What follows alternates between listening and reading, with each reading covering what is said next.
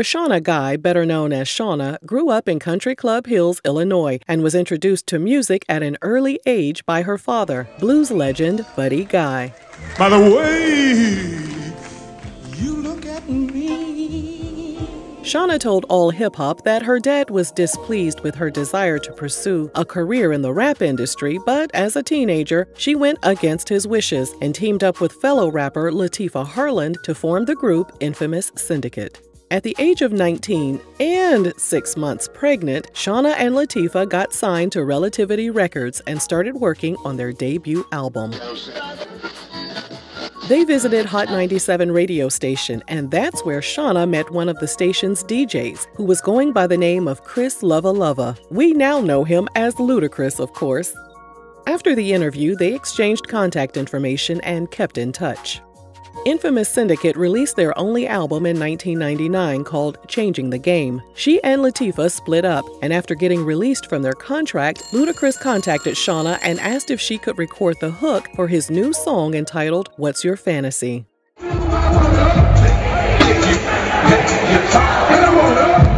track was featured on his 2000 album, Back for the First Time, and became a mainstream hit.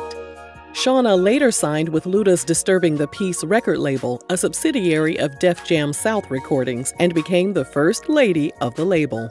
She had hopes of becoming a global superstar, but sadly, things didn't go as planned. After 2 studio albums and right before a collaborative album with Luda was set to be released, Shawnna abruptly disappeared from the industry.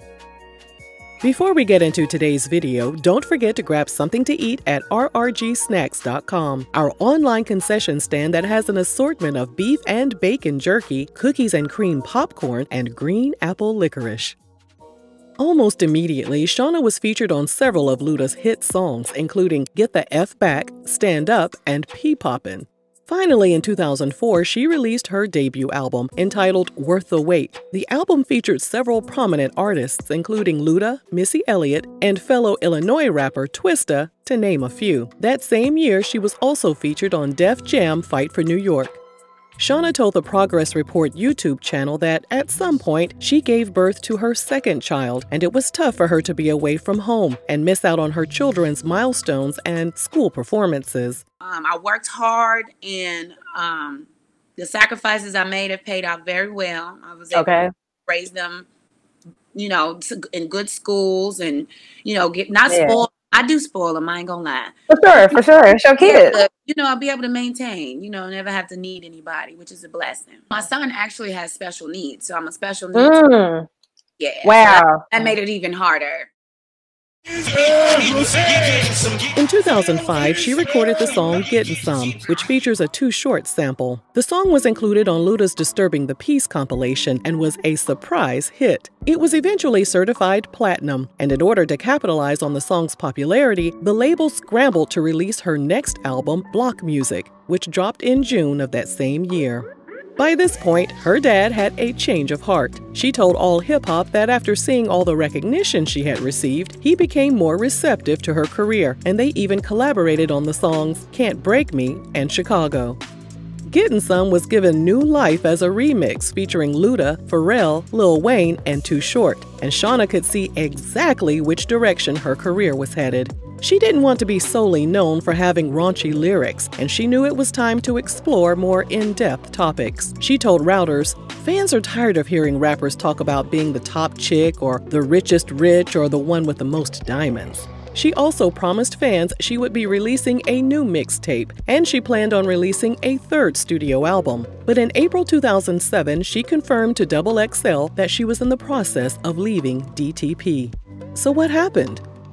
Shawnna told XXL the label signed a bunch of new artists, like Bobby Valentino, and Shawnna said she was no longer a priority. There were also some changes at Def Jam South, and executives Kevin Liles and Leor Cohen were no longer in charge. With new personnel in place, Shawnna felt like she wasn't getting the attention she deserved.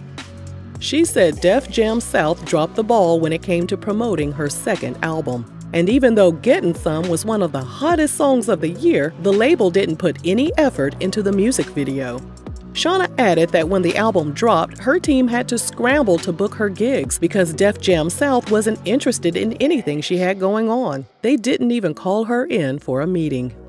Shawnna told XXL she still had love for Luda, but the entire label situation wasn't working for her. She needed to move on so she could continue making music and make money to support her children. She said Luda understood what she was going through and he encouraged her to pursue other options. They were still on good terms and still had plans to team up for an album called Battle of the Sexes. Battle of the Sexes is coming soon, goddammit. Luda told rapup.com that the album would consist of him and Shawnna going head-to-head. While recording Battle of the Sexes, Shawnna told Vibe magazine she was going through personal issues. She added, "I was dealing with a demon. It was really driving me low into the ground. I was stressed out. I couldn't eat. I couldn't sleep. I couldn't think. I said, I can't do it." During that time, she also found out she was pregnant with baby number 3, and she didn't think she would be able to perform any of the tracks with a big belly. Instead of telling Luda about her concerns, she packed up and went back to Chicago and stopped returning everyone's calls. Shawnna described Luda as being deeply hurt by her actions. While in Chicago, she kept her pregnancy a secret. She told Vibe her dad didn't even know she was pregnant until after the baby was born. When Battle of the Sexes was released, Shawnna was removed from the majority of the project, and other artists were featured instead, like Nicki Minaj, Eve, Trina, Lil Scrappy, and Lil Kim, to name a few. In the aftermath of leaving DTP, there was one person who had her back, T-Pain. Not only did he offer her the support that she needed, but he also signed her to his label, Nappy Boy Entertainment. I'm pulling out Shawnna, listening to Leader On. The rate of speed that I'm gone, I might not see it home. She attempted to keep her career on track by teaming up with other artists like Trina, Lola Monroe, and Twista. However, she never released a studio album on T-Pain's label. She told All HipHop the dark side of the industry became too much for her to deal with, and it destroyed her passion to make music. So she took a job at a club owned by her dad and focused on raising her children. In 2014, she decided to jump back into the music scene. She had a new song called Getting To It, which was making waves in Chicago, but she wanted to bring it to a larger audience. She decided that that year's BET Hip Hop Awards would be the perfect place to return to the stage.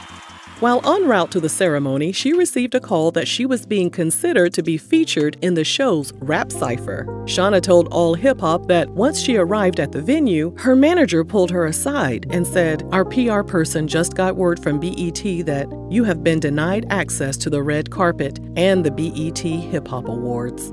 Shawnna said her whole world stopped. She was embarrassed, hurt, and angry. And she blamed DTP co-CEO Shaka Zulu for blacklisting her from the event. According to Shawnna, DTP was in partnership with BET for the festivities, and the label was given authority to choose who could attend the event. And as for that open spot in the Rap Cypher, it was reportedly given to Lil Mama instead.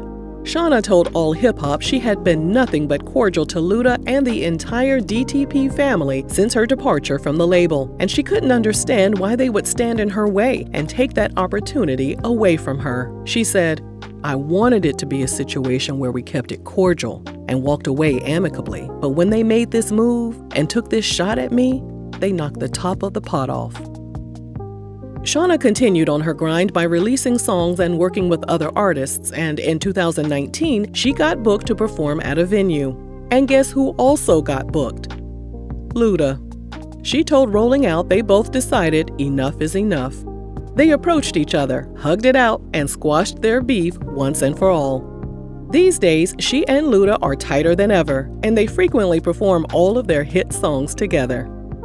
So what's Shawnna up to these days? In a 2020 interview with Rolling Out, Shawnna revealed she was still working on her third studio album, which she named Voodoo Child. She also has a cosmetics line. She's the CEO of Guy Entertainment Group LLC, and in February 2022, she teamed up with 2 Chainz and Fabo for the song Neighbors Know My Name. Her children are still her top priority, but she's still looking forward to reclaiming her position in the music industry. She said, "So all I ask from God now is guidance to be the best mother I can be, but to also be embraced in this game again." Let us know if you're shocked by what happened to Shawnna, and thanks for watching RRG.